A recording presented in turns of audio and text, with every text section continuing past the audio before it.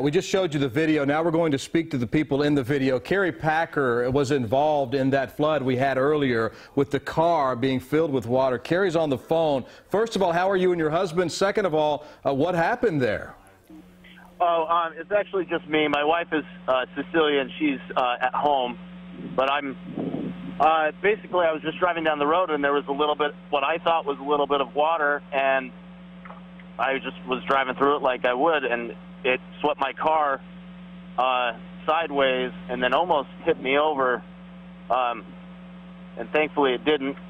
And it probably swept me about half a mile into the woods, and as soon as, you know, the car was almost filled with water, I swept past a tree and I jumped out of the window and climbed up a tree. So I'm about 20 feet up a tree right now. Kerry, wait, you're still in the tree? I'm about 20 feet up a tree. What? Yeah. What are you okay? I mean, how's your energy? You've been there for quite some time. No, I'm fine. Thankfully there's a nice sturdy tree here, and it's a little cold, but I did Boy Scouts for 20 years, and so I know how to keep my energy up and keep warm. So I'm doing fine. Okay, again, tell us, are there people, do you see some help? Is there someone near where you are?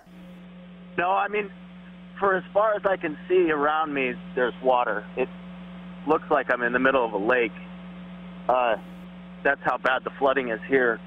So I don't know how far I am from the road now, but I would guess about a half a mile, judging on how fast my car was being swept down. Amazing. And your car now is? Oh, I could see the muffler in the back bumper about 20 minutes ago, but it's completely submerged now.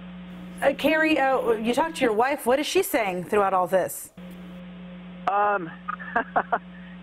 She's glad that I climbed a lot of trees when I was a kid. All right, tell our viewers again exactly where you are, Kerry. I am in the northeast corner of Onion Creek Country Club, near the intersection of Bradshaw Road and Lockhart Road, Old Lockhart Road. And there's a patch of trees here. I'm about 20 feet up a tree. Amazing. Okay, and again, how long roughly have you been up there? Well, I got in my car at about 9:15, and it was about, 5 minutes after driving that I got stuck in the water, so however long that's been. Well, we wish you all the best, and we hope you get the help right now. We're in touch. Yeah, we're trying to get you help out there. We're gonna try our best to continue to get you help, and hang on there. And we hope that the Boy Scout training you've had, you're putting it to good use right now. We wish you all the best. We're praying for you, Kerry. Thank you. Appreciate it. Again, he's in the Onion Creek area there, and that's an area that's seen a lot of rainfall this morning. And as Mark has been mentioning, all that water that we've seen flow from the east side of the viewing area from the west side of the viewing area, headed now to the east side of the viewing area because of Onion Creek, and that flooding water is going to continue to rise in that part of the city. Gosh, I have never in my life imagined. Hopefully they will get some help to that man as he's in a tree in southeast Travis County. Amazing. It seemed unbelievable when he said, "Oh, I'm still up here." Yeah, but we really hope that some help heads his way.